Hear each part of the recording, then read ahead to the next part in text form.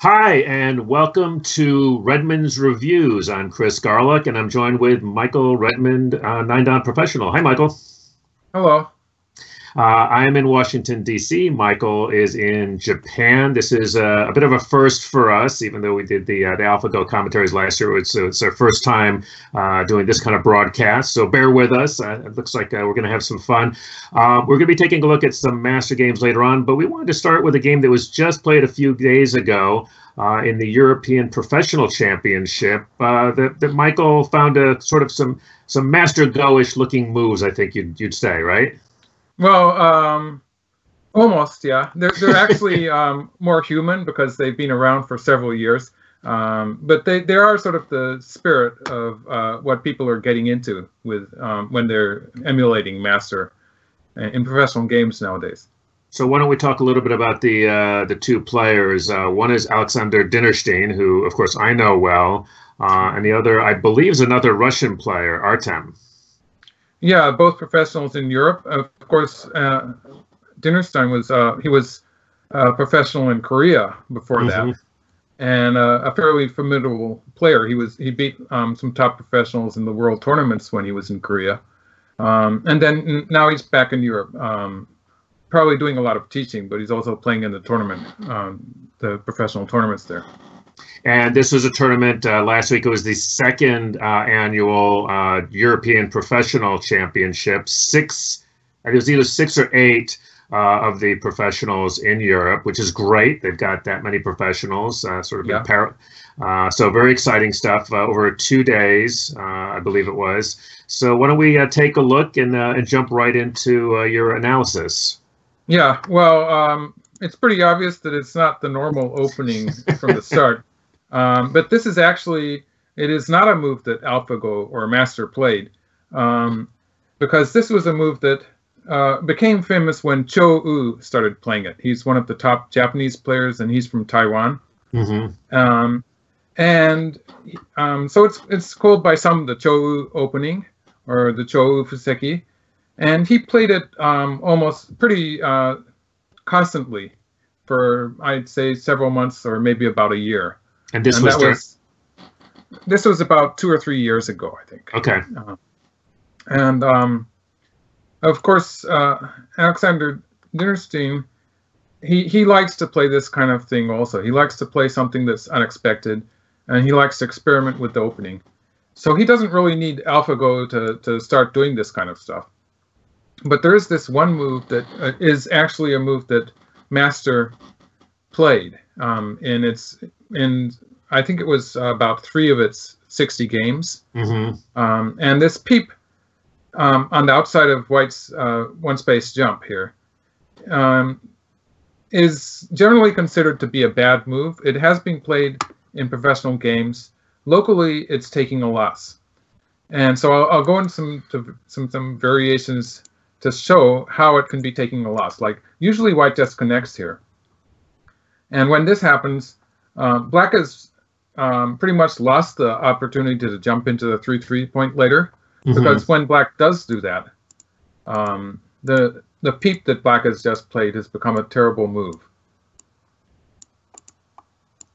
And I should mention, folks to know, we'll be releasing Michael's SGF commentary of this game as well. So we won't be going into all the variations. We'll just be covering the main variations. So actually, we'll try and release it before we release the video so you can actually follow along at home. Sure. So we can see in this position that Black's peep on the outside has become a terrible move, exchanging for this move, which White really wants to play anyway, and the corner is not alive yet. So this is a variation that Black just has to disregard and just completely avoid the idea of jumping into the 3-3 point. Okay. Also, it also makes a difference when Black plays something like this, because at any point White can play here, and if this marked exchange was not on the board, then White's corner would still be open for invasion. But with this exchange on the board, it's a solid territory. So again, when Black is trying to attack the upper left corner, the marked exchange here is very bad for Black. You would just see an example of Aji Keshi, or where you just sort of remove a lot of possibilities in a position? It would be called Ajikeshi, yeah, and Okay. same meaning, of course. And so now to get to the good parts, when black plays this exchange, it makes a difference in the fighting on the left side. Okay. For instance, if let's just go into the game variation.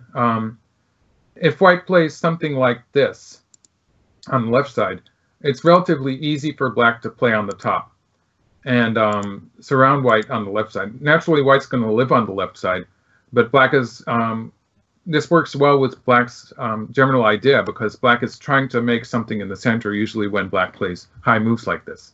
So it works well that black can sort of win the fight on the left side, giving white some territory, but getting the center and squeezing white a little bit on the left side. So this is what black wants to do. And in this variation, black basically really needs this exchange. This marked stone here is working to help black curl around white on the top. And so that's a case where it works well.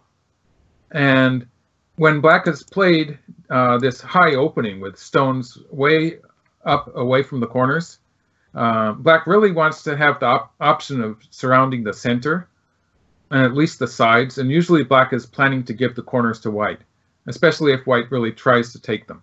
Mm-hmm. For instance, at this point, like if white wanted to take the lower left corner, white would play something like this maybe. And after that, it's not so efficient for black to be playing something from this side, because then this stone on the fifth line, this stone here would be sort of strange. It wouldn't be helpfully surrounding the left side. So this would not be so good, and it wouldn't really work with all those stones on the right side of the board. So what black wants to do is and I just want to point out to the looking at that move in that sequence is also an example of what folks call tawari, which is sort of looking at if you roll it back, like in a normal situation, would you play that way? Yeah, basically the tawari idea is that you take a position that could happen otherwise, and then you can get rid of a stone that you think might not be good. And that would be the marked stone in this position, which would be, it would be better for black to have it somewhere around here on the side. Right. So that would be the tawari logic. So actually black will not play that way, and will probably play just to sort of surround white in the corner, like something like this could happen, where black is getting the outside. And of course, now the lower side and the right side of the board is looking like a huge black moyo.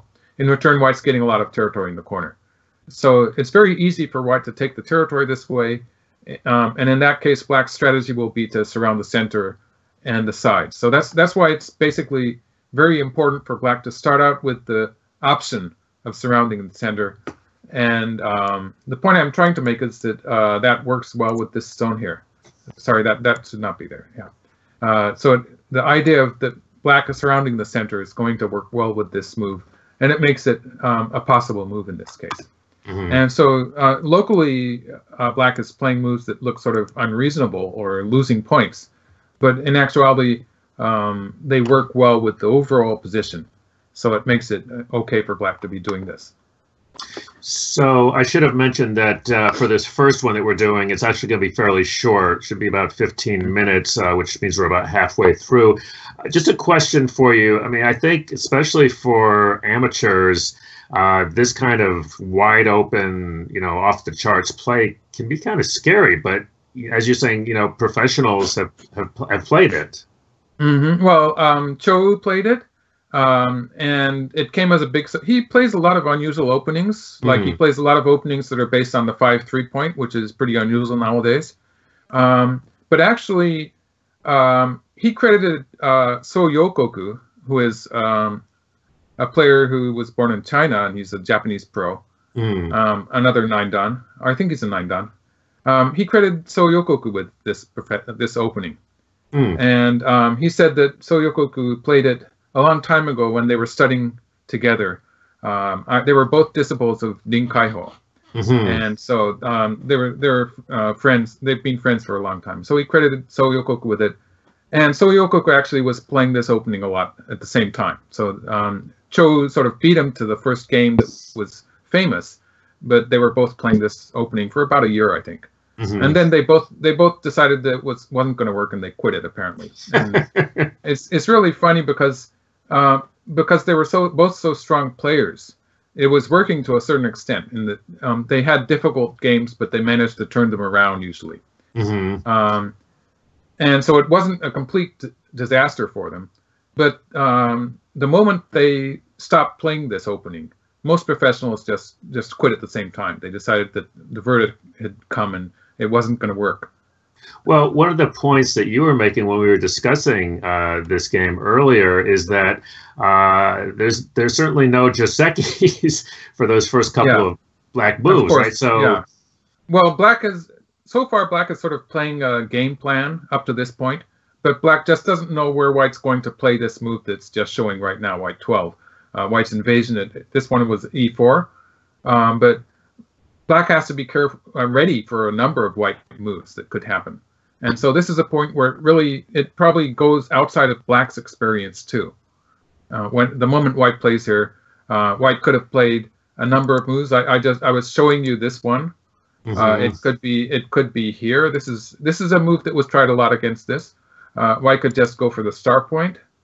And these are all moves that are feasible. Like this one would be something like this, and white would be playing something towards the side, maybe like this. And again, white's going to get the corner, but black is going to get the side. And the difference between this variation and this variation is that in this variation, both sides have very solid shapes. Like white has the corner, and black also has a very good connection on the outside and a fairly solid grasp of the lower side because of that. Whereas in this case, oh, sorry, it's not that one, this one. In this case, both black and white have very loose shapes. Like white has the weakness in the corner at the 3-3 point, which black might be taking advantage of later. Like if black plays, probably would play another move to set off the side. And you could say this white group is not completely alive yet. So white would be thinking of maybe this would be a defensive move, which would be not so interesting, but this would be one way white could handle it. So we have just a couple of minutes before we wrap up this initial one. Did you have any sort of general comments or advice for those of you out there thinking about trying this? Because this was, as I said, it was a European professionals game. I think probably a lot of people, it was broadcast, the game's certainly on our website. And as again, Michael's commentary is going to be available with more details on this, which is why we're not going into a lot of the variations now, but just sort of general comments or concerns. Well, I do want to go into one final point then, because black 13 is an important move too. Black has to keep with the strategy of going from the sides a lot, or at least for the first move. And when white plays something like this, that is an attempt to erase black's center, sometimes black will jump into the corner then. So this is what happened in this game. And black was playing a very flexible strategy, like if we just go a few moves ahead. We can see that pretty quickly black sort of changes this into a game where black is taking territory. And actually has a lot of territory. If we're counting the lower side, black gets most of the lower side here. This was sort of fast forward, but black has a lot of territory on the lower side and some territory on the left side. And because white has invested a lot of moves to erase the center, that means that black has got some territory, some extra territory. Black actually has a lead of territory because the only territories that we can call whites are the lower left and the upper left corners. And they're both relatively small, whereas black has a fairly large territory on the lower side. And at this point of the game, it's probably pretty even. I think white messed up in the variation after this, but I won't go into it today. But I'll put it in the SDF file. Cool. But it's interesting to see how because this game starts so far away from the corners, sometimes black will switch it around to take territory like this. So that's the interesting part of you have to be flexible like this sometimes. So that's the lesson of the day is creativity and flexibility. Yes. Cool. Innovation. Yeah. Innovation. You like Yes. innovation. Yeah. All right. Well, I think that's going to do it for this sort of teaser edition of Redmond Reviews, as we're calling it at the moment. I want to thank you very much, Michael. I'm excited about doing these. And I should just mention, we hope to be able to start releasing our full series. Michael's going to be looking at the recently played Master Games. He sort of picked out a number that he's particularly interested in. We'll be following the same format. We'll be doing a little bit longer. I think we're looking for about 30 minutes per game, but also releasing SGF files with more detailed commentaries. So thanks for watching, and thank you, Michael. Thank you.